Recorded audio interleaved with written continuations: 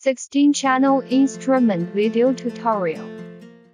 Multi-channel instrument including host, data acquisition cable, and 16 electrodes. Take all of them out.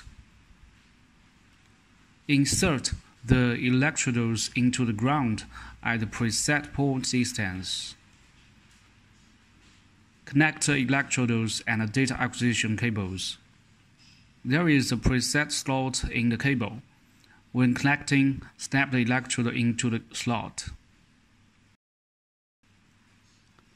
Connect the data acquisition cable to the host after the electrodes are all connected. Turn on the host. Enter the main interface of data acquisition.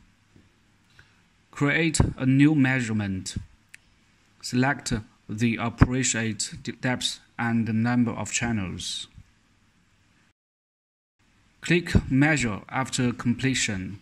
Wait for the completion of data collection. Then, form a graph.